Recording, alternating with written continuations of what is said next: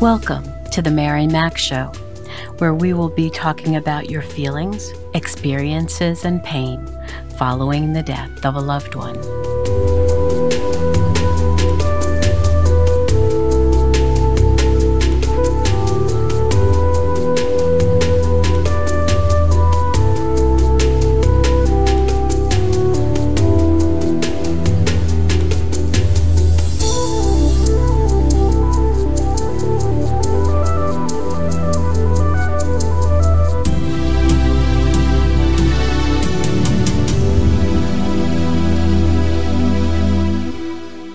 Good morning, good afternoon, good evening.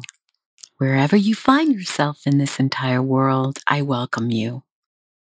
It's never easy to be prepared or try to be prepared for any kind of death. We don't understand when that day will come, and even when it comes, we're not prepared. Even if it's been a long illness, we're still not prepared, and that's okay. It's just the way it works. And it's hard for us. It's hard for us to accept that. I understand. And with it comes a whole host of emotions. And one of the emotions I'd like to touch on today is stress. Now, we will all have feelings of sadness, guilt, anxiety, loneliness, irritability, even overwhelm. Sometimes we have a desire to blame others. We might feel anger, maybe even embarrassment if our loved one might have been murdered or died by suicide. We feel self-doubt, a lower self-esteem, a sense of being out of control. We can experience everything from hopelessness and helplessness to feelings of victimization. It may be many months, even years since their death, and yet there will be times we can't believe it's been that long or short a time since they died. You might be asking yourself, is it really a year already? It feels like it just happened. Yet on other days, we might be thinking, why are these days dragging on so much? I feel like I don't think of anything else but them. How they died, all that happened leading up to their death. It seems all-consuming. You feel like you can't get a handle on things, like your mind is all over the place, and your heart might be bursting out of your chest. It's even hard to breathe at times. None of us like to experience these feelings, these emotions, because they make us feel so uncomfortable, uneasy, uncertain. And you might be thinking to yourself, abstracts are not for me. I want to feel in control. And often, this frustration is one of the worst parts about grief, since you no longer do feel in control. Yet the particular emotion that comes up for most of us is stress. Even if we aren't dealing with the after effects of a loved one's death, stress is a primary factor in everyday life, and how we handle it has everything to do with how we build a new life after our loved one is no longer with us. Dealing with stress is one of the most important ingredients in successfully moving toward resolution of your grief. Perhaps you've seen family members, friends, or even business colleagues who didn't handle stress very well, and found themselves in emergency rooms holding their chest, or worse, encountering major surgery or even death. Stress itself can kill. Your job is to learn how to release stress with the goal toward a saner, more balanced lifestyle.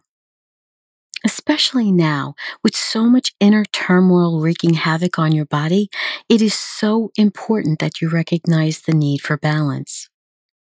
So let's look at ways to alleviate and reduce stress. It's important to set boundaries. Learning what to say no to and when to say it will help you function in a calm environment, even when chaos may be breaking loose around you. Set boundaries, especially now. This is not the time to let non-bereaved folks walk all over you with talk about their wants and needs. You cannot give everyone the time, help, or energy they want from you at this point. You need more time and energy for yourself to grieve and just have time alone to process all that's happened. Schedule time for yourself. Whether you are living alone or have a group of children or other family members dependent on you, it's really imperative that you faithfully carve out time each week only for yourself. That might be a weekend morning or an evening during the week, but it must be for you only, and if possible, outside to meet with friends. Visit a beautiful park with a book or your journal, the ocean, a lake, or other scenic place where you are in nature. If possible, let the sun shine on your face, feel the breeze, even let the light rain that's falling to fall on you for a short time. So much is going on in your life, and you need these little forms of escape. Where can you go, and what can you do to schedule time for yourself? Write them in your gratitude journal. Next, I'd like to talk about prayer and meditation. Even if you don't consider yourself religious or spiritual, my sense of this is that there is someone much higher than ourselves. And if you listen to other episodes, you know that I feel strongly that heaven is real from all the people I've spoken with over the years who have died and came back to tell about it. Being still in our room when we first rise in the morning gives us a peaceful start to our day. We acknowledge that there is someone who has more power than we do. We may not know all the answers to what has happened, but knowing we aren't in this alone certainly helps us.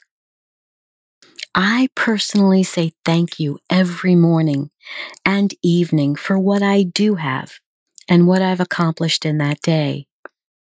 I thank God for all He is orchestrating on my behalf in the background, which I cannot yet see, and that He will watch over us.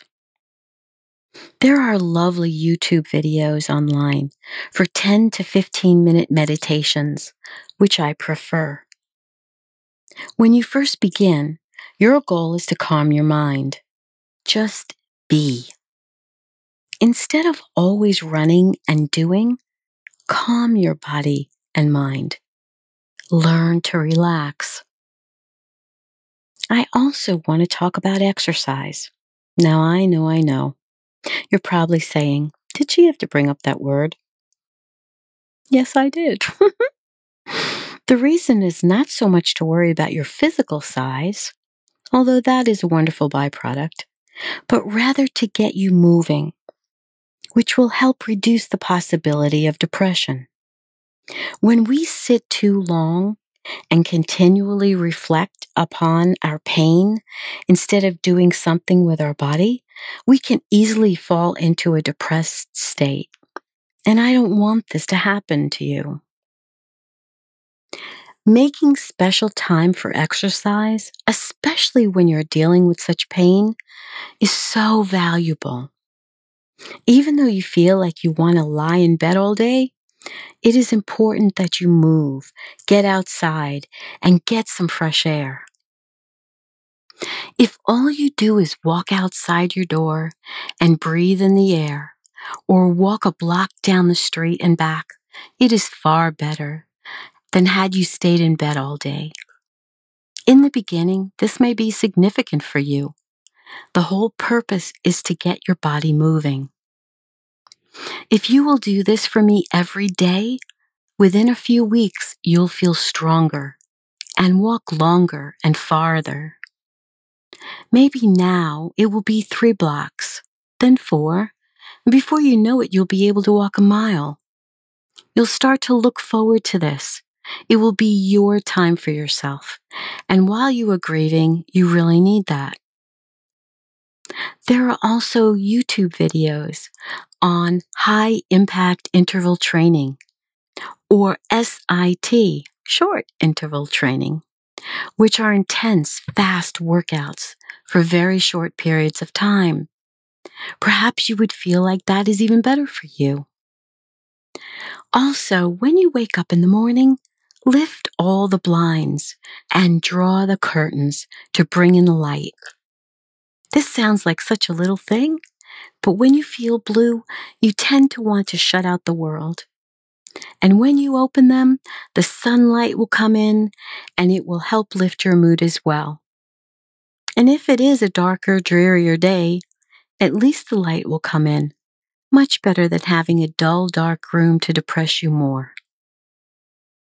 I want you to also recognize and acknowledge all the feelings that you are experiencing right now.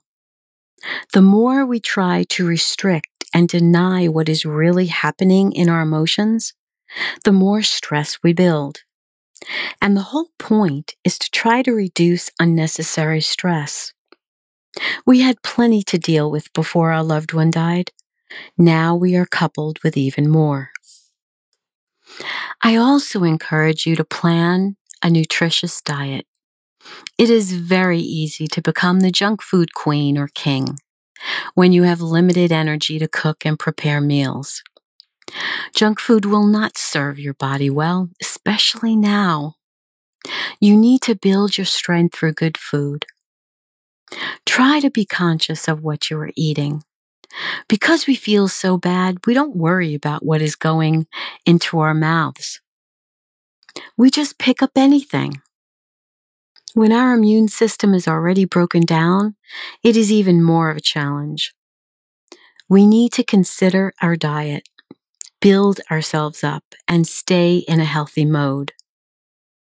Consider reducing or eliminating sugar, white flour, wheat, and caffeine, which is found in coffee, chocolate, teas, and sodas. Stay away from processed foods as much as possible. My rule is if I can't pronounce the ingredients, it shouldn't go in my body. Use dairy products sparingly and only organic. Reduce your intake of breads, pastas, grains, and other carbohydrates. Choose chicken and turkey. Eat abundant amounts of salad and vegetables. Minimal amounts of fruit, which produce so much sugar. When you do not eat well, it takes your body extra energy to digest these foods, which gives you less of the energy you need to heal. Eat foods that will support your body and mind. Now, some people think vitamins and supplements are useless, and even some doctors, who are afraid their services won't be needed by healthy, informed consumers, will tell you vitamins and supplements are unnecessary. I strongly disagree. We need to do everything in our power, especially with the high cost of healthcare, to support our bodies. When our loved one dies, our physical bodies react to the strain and can decrease the strength of our immune system. During less stressful times, we had already built up toxins in our system from the pollutants in the air, pesticides used to preserve food, and through antibiotics from medication.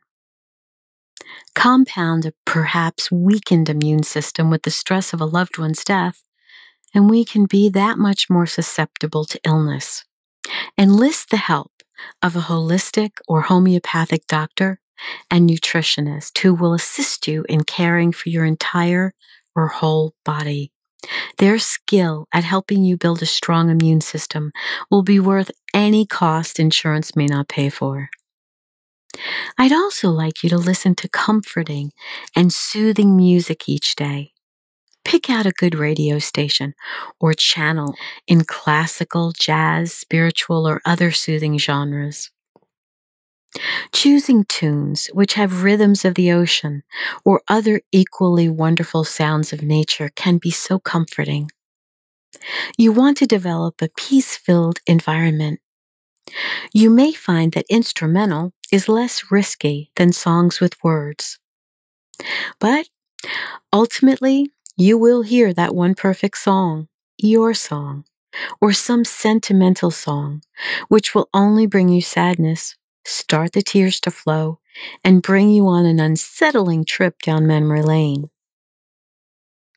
While you may find soothing is good right now, don't dismiss the need to play loud, fun music where you can dance and feel joyful once again, like I encourage you at the end of each episode here.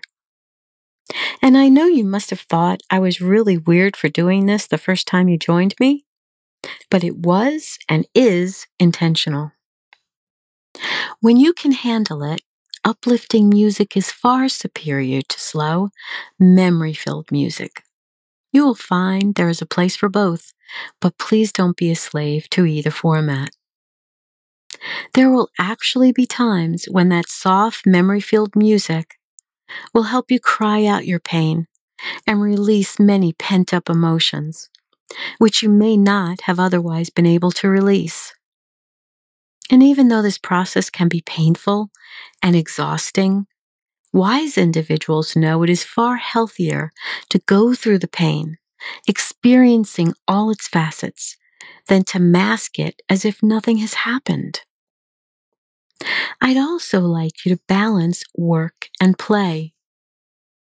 If we work or play too hard, neither will support us. Men, in particular, tend to overdo work because it keeps them from coming home to the reality that their loved one is no longer there, and perhaps push aside their feelings and pain. It's very easy to fool yourself when you are at work. You keep yourself busy and somehow you feel stronger in that chaotic state. But intentionally staying busy by developing more and more work for yourself only puts your feelings of grief on hold that much longer. Eventually, you will have to deal with this pain. Better to understand that facing the pain will ultimately support your work life better. It will help keep you in balance. It is easier to deal with significant pain little by little than all at once when down the road you crash. Take the necessary time now. Don't be embarrassed to ask for time off. There are many ways to get more time for yourself. Perhaps leaving early each day, taking half days on Friday, hiring out someone to do the lawn and other household chores so you can spend more time together with your family on the weekends. Use your creativity. Remember, you can never replace this time with your family. They need for you to physically be around them when crisis occurs. Showing up 4 months from now will not help. They need you now. Find the courage to develop balance and set your priorities.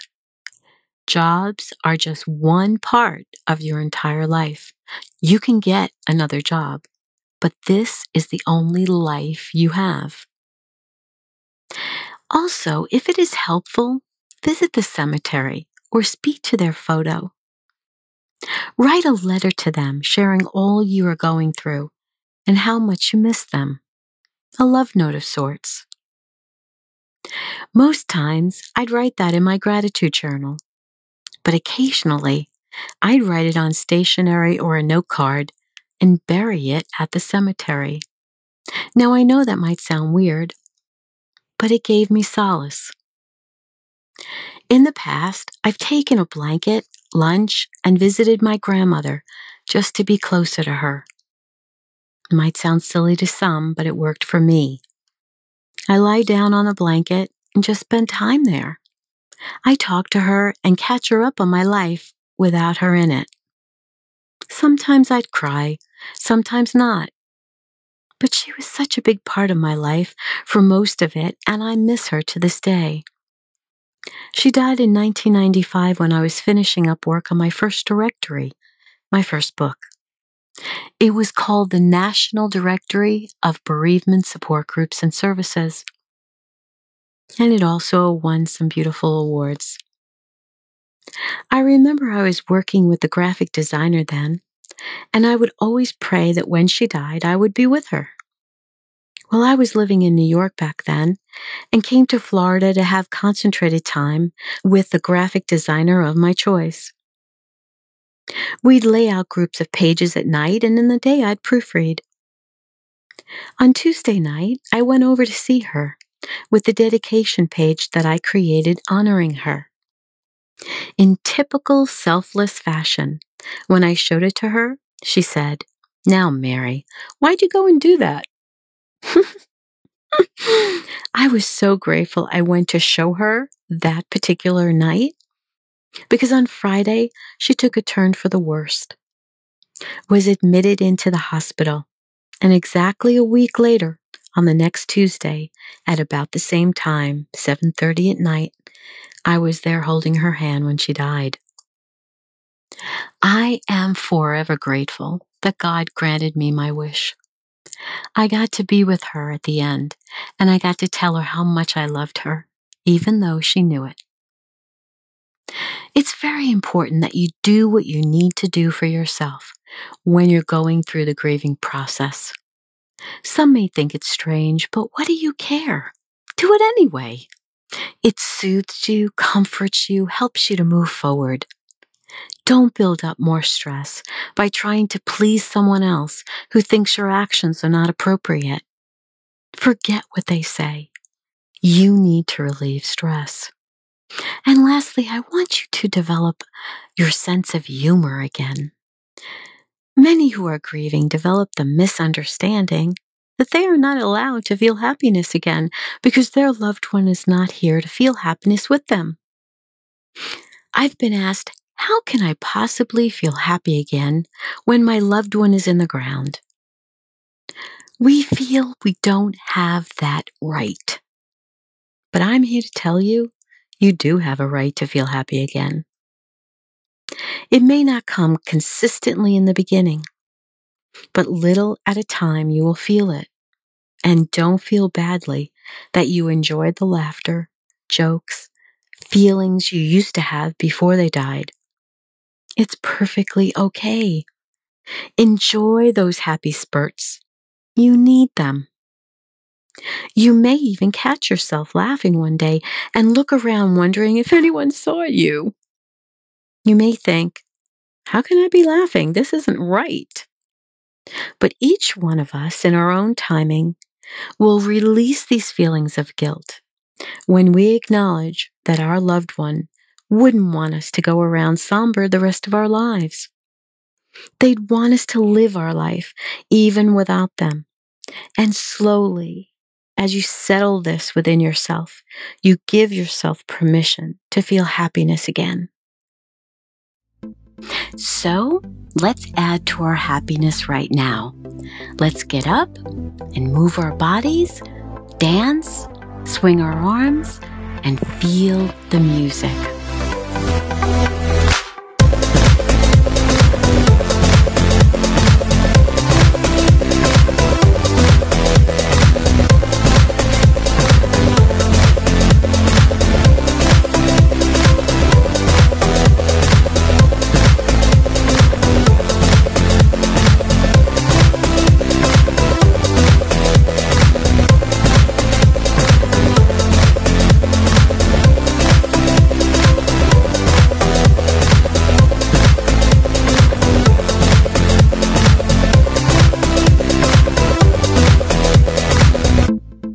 thank you for being with me today. Remember to write 5 things each night in your journal that you are grateful for. Subscribe, rate, and review my podcast wherever you listen to me. And please consider buying me a coffee if you'd like to support my work. You can visit my sites www.MaryMac.info or theMaryMacShow.com. And you'll find a cute little cup on the lower left-hand corner, and that would mean so much to me. And as always, remember to be happy because you deserve to. I'll speak with you again soon.